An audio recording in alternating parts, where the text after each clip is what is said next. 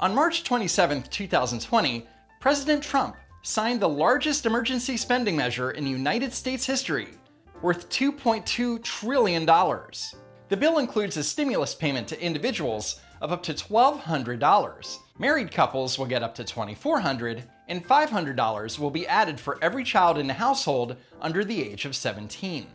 The amount you receive will be based on your 2018 tax return. Well, unless you're this guy. Oh, January 1st. Better get going on those taxes, Nettie. So yeah, if you filed already, it will be based on your 2019 return. With that said, if you earned less than $75,000, you will receive the full $1,200 stimulus payment. But for every additional $100 you earned above $75,000, $5 will be subtracted from your stimulus payment, and so on and so forth. If you earned $99,000 or more, you will not receive anything, because you don't need it, you're rich already. The check will go out to taxpayers who are legally eligible to work, and that includes US citizens, permanent alien residents, i.e. green card holders, and most people on work visas such as H-1B and H-2A. So basically, if you have a social security number and made under $99,000, you will be eligible for a stimulus check. But for some people, like Congresswoman Alexandria Ocasio-Cortez, this isn't good enough. To clarify, $1,200 checks are only going to some with social security numbers, not immigrants with tax IDs. Thanks to GOP, these checks will be cut off the backs of tax-paying immigrants who get nothing. Many are essential workers who pay more taxes than Amazon. Wall Street gets $4 trillion. Whew, there is so much to unravel in just one tweet. $1,200 checks are only going to some with social security numbers, not immigrants with tax IDs. So when AOC says immigrants, she actually means illegal immigrants, because legal immigrants are given social security numbers and don't use tax ID numbers. Now, I know what you're thinking. Andrew, don't you need a social security number to legally work in the United States? Well, when you're hired at a new job, you are required to fill out Form I-9. Someone who is not authorized to work in the United States can present a fake or stolen social security card. If they don't have one, they can show one of 6 other documents that establish employment authorization. And of course, these documents are either fake or stolen too. Then you can just fill out a fake or stolen social security number right here on the I-9 form. No verification necessary. The Internal Revenue Service makes it easy for illegal immigrants to pay taxes. All they need to do is apply for an Individual Taxpayer Identification Number, or ITIN. ITIN numbers are issued by the IRS to individuals who do not have and are not eligible to obtain a valid social security number, but who are required by law to file an individual income tax return. Illegal immigrants that file federal tax returns are basically doing it to demonstrate good moral character. That way, if they have the opportunity to legalize their immigration status, or if they get caught, having paid federal taxes for years can help their case. Now, according to the IRS, in 2015, 4.3 million people used ITINs to pay over $13.7 billion in net taxes. And most of these taxpayers were undocumented immigrants. And based on that number, if each tax-paying illegal immigrant were to receive a $1,200 stimulus check, it would amount to $5.2 billion, which would be about 38% of what they paid in federal taxes. And that's not including the stimulus payments of $500 per child. Think about it. Even if only 10% of those taxpayers claimed one child each, that would be an additional $217.5 million in stimulus funds. And yes, clearly I'm lowballing that figure. Thanks to GOP, these checks will be cut off the backs of tax-paying immigrants. First, I'm sure that there are a lot of Democrats who would disagree with sending undocumented workers a stimulus check, so it's unfair just to single out Republicans.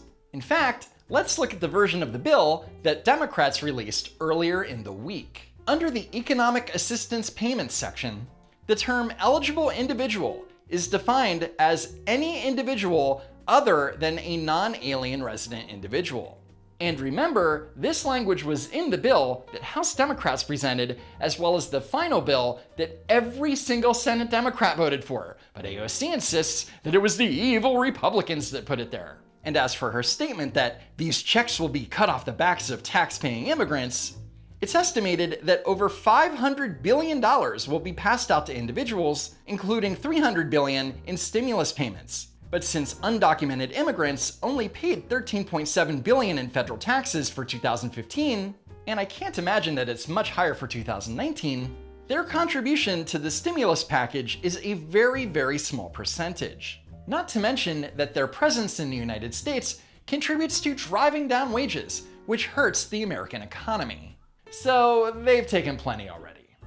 Many are essential workers who pay more taxes than Amazon. Yeah, but unlike those essential workers, Amazon is in the country legally. But also for 2019, Amazon had over $1 billion in federal income tax expense. So the whole Amazon doesn't pay taxes argument is officially dead. Wall Street gets $4 trillion. Wall Street gets $4 trillion? The entire package is only $2.2 trillion. Math is hard. So the biggest part of the $2.2 trillion package is $500 billion being set aside for loans, loan guarantees, and other investments to businesses, states, and municipalities. AOC has called this a Wall Street giveaway, Wall Street slush fund, and corporate welfare. However, unlike bailouts in the past, these companies are in trouble because of the health crisis and not through any fault of their own. And it's not corporate welfare. These are loans that businesses will be paying back. Loans that will help many of these businesses stay alive and help them to keep their employees on the payroll. Because if the businesses die, the working people that AOC claims to care so much about will be out of work. On March 27th, the day the House of Representatives planned to vote on the stimulus package, AOC spoke on the House floor criticizing the bill.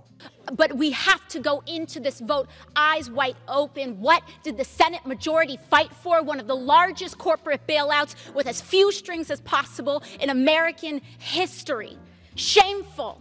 The greed of that fight is wrong for crumbs, for our families. And the option that we have is to either let them suffer with nothing or to allow this greed and billions of dollars, which will be leveraged into trillions of dollars, to contribute to the largest income inequality gap in our future. There should be shame about what was fought for in this bill and the choices that we have to make. Gentlelady's time's expired. And I yield. Wow, nothing says strong leader like a childish arm-flailing temper tantrum. Now, when AOC says that these bailouts come with few strings attached, that's not true. The legislation includes restrictions on salary increases for executives of companies receiving these loans. These companies are also prohibited from issuing stock buybacks while loans are outstanding. And when it comes to distributing these loans, there will absolutely be a congressional oversight commission, despite President Trump's objections. Now, do I like everything in regards to the $500 billion? No, including the $17 billion set aside for Boeing. What the f***, Republicans? But overall, I'm hopeful that congressional oversight will make things more transparent.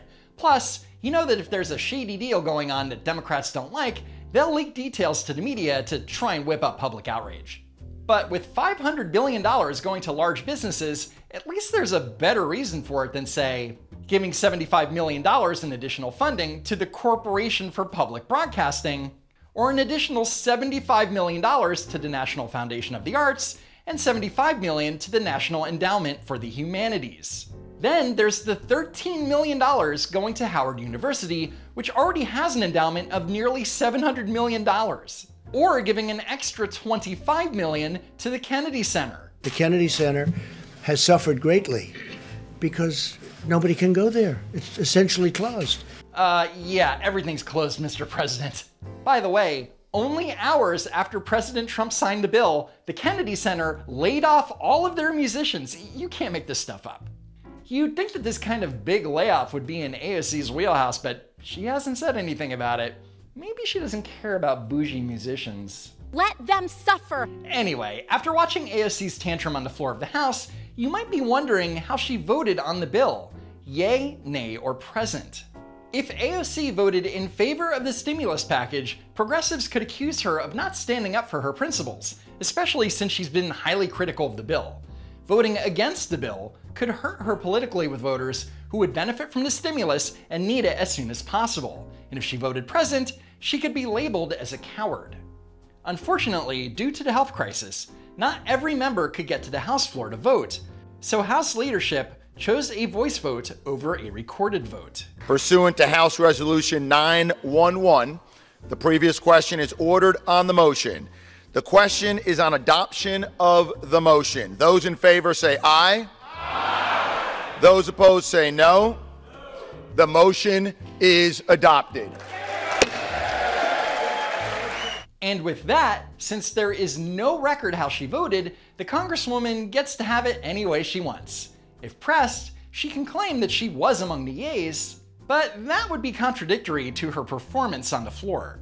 She can also claim that she stayed quiet in protest. That way, if the bill ends up being a massive failure, she can say she didn't vote for it. And there's some evidence of that. Because while most of the House members were applauding the passage of the bill, a bill that is going to help hundreds of millions of Americans in this desperate time of need, she was just sitting in her chair looking at her phone. Shameful. Thanks for watching, sharing, and hitting that like button. Follow me on Twitter for updates, and while you're at it, subscribe to the channel. Check out the links in the description and check out these videos that you may have missed. As always, thanks for tuning in, stay safe, and hope to see you next time.